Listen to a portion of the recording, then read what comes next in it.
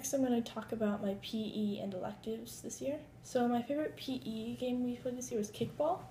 I chose this because in kickball I didn't used to be very good at it, and I used to always miss the ball and stuff. But since we've been doing it so much this year, I've gotten a lot better at it, and I've become much more confident in the sport. And I learned that even though even sometimes I don't really want to do a sport, but if I just kind of get over it and start doing it, then I get more involved in it, and I actually am excited about the game.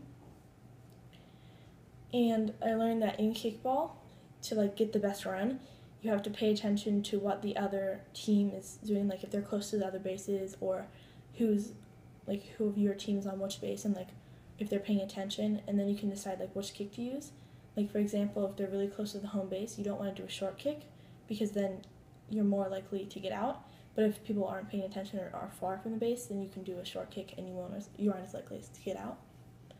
And for my electives, I liked doing writing with Rochelle, and because I'm choosing this because I learned so much on how to make a good storyline and how to correctly develop a story and so on, and how to write to engage the readers.